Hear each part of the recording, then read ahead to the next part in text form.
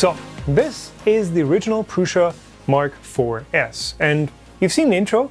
Not a lot has changed versus the Mark IV, which I've got right here.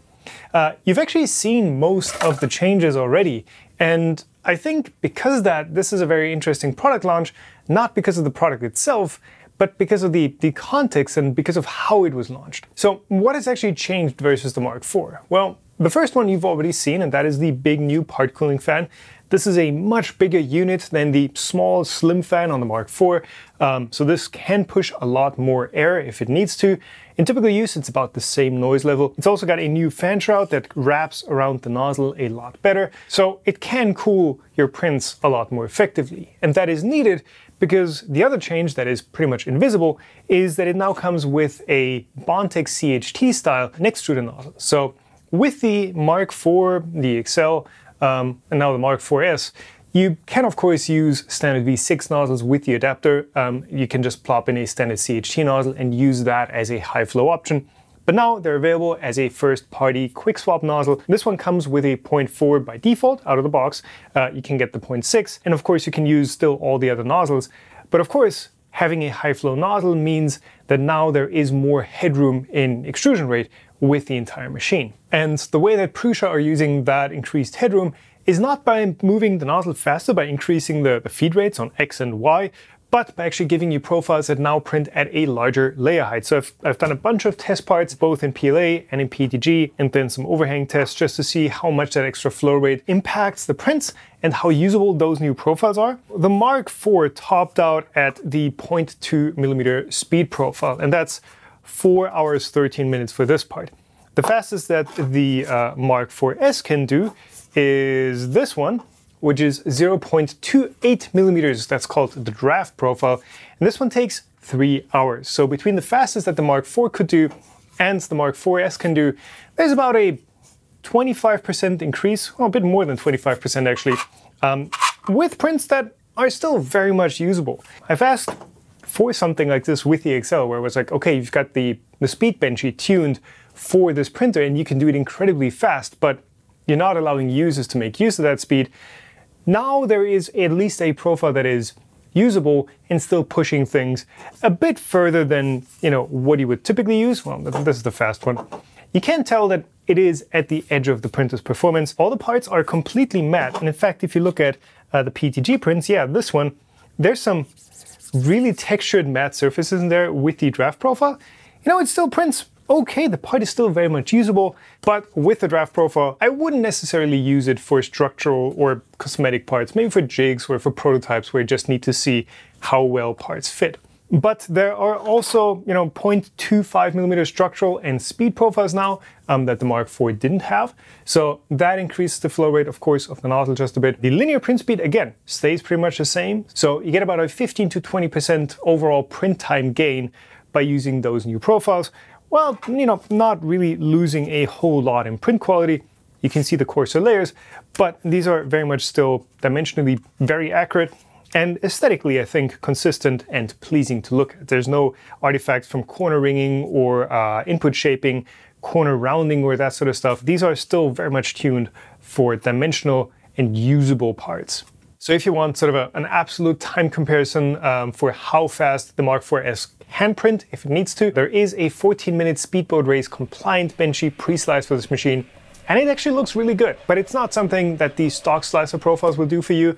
But of course, you can push it, you can tune it. It's not a profile that is going to be universal for everything, as is every other speedboat race profile. And lastly, for these print profiles, I did print these benchies. These are just the bows where parts will typically curl if they are printed either too hot or with insufficient cooling.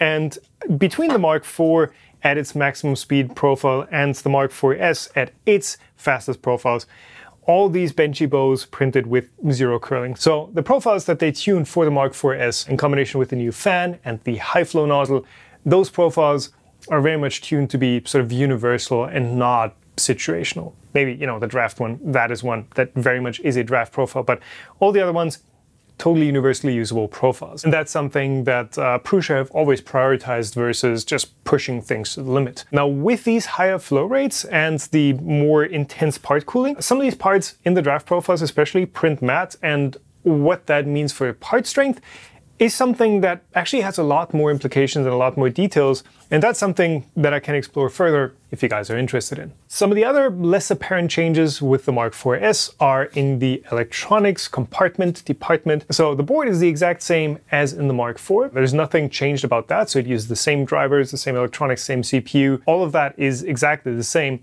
But there is now a new port in the back for expansion that you're going to be able to plug in a GPIO expander for like inputs and outputs. So it has a camera trigger, so you can do those smooth time lapses. It also has just a bunch of simple digital input-outputs that I guess you can attach stuff like lights to. You could even have the printer trigger like a cycle on a robot arm where it reaches in and grabs a print, something like that. That's now officially supported. There's also now official support for accelerometer tuning for input shaping. So that port has always been on the main board, but now the software is there for it. And I guess they're going to have a accelerometer board that you attach to the toolhead. If you change the weight or the design of that, you can retune that and then retune the bed if you want that too. But that's also not something I have at this point. The other change with the electronics is that it now has an active NFC area on the side. So in combination with the Prusa app that's coming out, that will allow you to remote control the printer very easily, to hook it into the app and to do the Wi-Fi setup, which so far has been a huge pain. You know, USB drive, text file, all that. That's gone, so either you can configure Wi-Fi through the app or through the screen. The way they've implemented that is, I think, hilarious. They've got a keypad input for text, which, you know, for inputting a Wi-Fi password, works really well on the small screen. But, you know, if you're younger than 30, this might actually be the first time that you're having to input text with a keypad like that. I got the hang of it. It works really well, like I said, but it's interesting. It's one of those Prusa solutions, right? There are a couple more low-profile changes on the printer. You know, the Z ends are now black. The hot end now has a sock by default. The display now has a injection molded cover, which I'm not a fan of. It just reminds me too much of the Ender 3 V2, which was just a really cheap machine. Worked kind of well, but you know, it looks like a much more low-end printer to me now. The screen itself, though, that is actually a nicer and noticeably nicer panel than the Mark IV. More brightness, better colors, better contrast. That's also undocumented, and that might be something that has just been introduced over the lifetime of a Mark IV and is now, you know, carried over into the Mark 4S. I don't know. Now, as the upside of this being a rather minimal hardware upgrade versus the Mark IV, it means if you want to upgrade a Mark IV to a Mark 4S, they're offering the entire upgrade kit for $100. So you can add all the stuff that's new with a Mark 4S to a Mark IV for $100. I think that's fair for like a 20-30% print speed upgrade. On the other hand, many of the changes that the Mark 4S has versus when I first looked at the Mark IV and when everyone else was looking at the Mark IV sort of fell under the radar because, you know, when the Mark IV first released, it was a somewhat incomplete machine. Then it got software upgrades. You know, there's some incremental stuff like I think the screen just happened to get upgraded at some point. And now it's the Mark 4S and the only big two features are the fan and the nozzle. And I think all the other stuff that's been added to the machine incrementally has a much bigger impact than those two things. So input shaping, pressure advance, that's something that was added to the Mark IV after release. So the initial reviews didn't have that, and then it got it anyway. And that's leaving out things like software upgrades in the slicer with Prusa Slicer, or firmware upgrades on the machine that just make the machine more usable. Prusa Connect, of course, also got new features and got better integrated into Prusa Slicer. That's not really being sold as a feature of the Mark 4S. It just happens at a random time, and then it's there for all the machines. And the point that I realized that sort of releasing features strategically is something that is very important in how people perceive your new product is with this guy. So this is the Samsung Galaxy Watch 6. For the entire time that I've owned this watch, it really didn't get any feature upgrades. And it's only now that the Watch 7 is out that they are releasing those features that they've been working on. But of course, since it coincides with a new product launch, they can say, hey, the Watch 7 now does this and it does that, and it's got all these upgrades that the previous watch didn't do. But what they're not saying is that, of course, they don't want to upset the existing owners. So the old watches are getting most of those features as well. And now this thing does a couple of new things that I actually use. So because Prusa are releasing software features to all the machines just when they're ready and are not waiting strategically for a new hardware release to happen, this is much smaller of a product launch than it could have been. You know, the Mark 4S, I think they could have introduced these changes just to a running production and been like, yeah, the Mark 4 now gets a new fan. This really is Prusa saying, hey, we've significantly changed the Mark 4 series at this point. It's time to re-evaluate it, and we sort of want to make a cut and say, okay, this is the old Mark 4, and this is the state of the Mark 4 series now. Like I said, this isn't a massive product launch.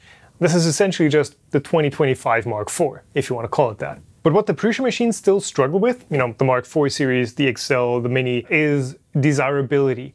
They don't have any standout features except for like, yeah, the profiles are really good and it just does the thing. Like you unbox it, you run through the wizard and you're printing in 10 minutes. That truly is something that works on these. They don't have a wow factor. You know, something like the Magneto goes incredibly fast. Like it's crazy how fast that thing moves, but it's not reliable. It prints oval holes and the profiles it comes with are barely usable. But it's got that standout feature, you know, it's the hot goth girlfriend. This is sort of the... this is not that. They're doing lame things like making this thing in the EU and now in the US locally as well. They're publishing sustainability reports on the stuff they source for the machine. Much of the software and stuff is open source. You don't have to connect it to cloud services, like, you know, things that aren't exciting, really. So this is sort of the mature version of 3D printers. Like there's nothing that's really super hot and exciting about it. But, you know, once you've gone through the cycles of tinkering on your printers and tweaking them and tuning them, eventually you just want to use them, right? You just want something that works and that does the thing that you bought it for. And that's what this is. It now prints a lot faster than the Mark IV. It's the same price. You can push it further if you want to, if you just really want something that is a quick and dirty print. You can still get this as a kit, as a full-blown, you know, DIY kit. Saves you some money, and you also get an insight of how these machines work, which is interesting if you've never done it before. So overall, I think the Mark 4S, while not the most exciting machine and definitely not the best launch machine ever, it does the thing you want it to do, and that sort of is the theme with Prusa machines. And now for 2 tips about online security, brought to you by today's sponsor, NordVPN. NordVPN isn't just a VPN service anymore. They've actually expanded into a full-on online security system. Tip number 1, block everything unnecessary when browsing. And that's not just ads, but every single website now has so many trackers that constantly try to extract as much information about you, your device, and your browsing patterns. NordVPN's Threat Protection Pro blocks malvertising and can also warn you about phishing attempts and malware that's trying to make its way onto your systems. Tip number 2, passwords. Use complex ones and never reuse them. Getting a password manager like NordPass with NordVPN makes it easy to create, use, and manage secure passwords everywhere. And if any of your passwords are ever compromised and found floating around on dubious forums, the NordVPN Dark Web Monitor lets you know that it's time to change them. NordVPN, of course, also has a VPN that wraps your entire internet traffic into an extra encryption blanket to make sure it stays private and untampered with wherever you go. And what I find really cool is their MeshNet software, which lets you create a private shared network link across your own and your friends' networks, which is fantastic for working on projects together or setting up LAN parties, like literally a LAN link, but through the internet. If you want to try any of this out, check out nordvpn.com/madewithlayers. Some of the stuff I mentioned is actually completely free, but if you do decide to get a VPN plan, first of all, you'll get a special offer and 4 months extra at the link, but you can also try them risk-free with their 30-day money-back guarantee. So thanks again to NordVPN for sponsoring this video. So that's my look at the new Prusa Mark 4S. Maybe they should just release a new one every year, bundle everything that they've been working on into one big product release and just be like, yeah, this is all new, and then still give it to the existing customers because that's the proper thing to do. I don't know, let me know in the comments below, what do you think? Thank you to everyone who's supporting the channel on Patreon or through YouTube memberships. You guys make all this stuff possible. Thank you all for watching, keep on making, and I'll see you in the next one. Bye.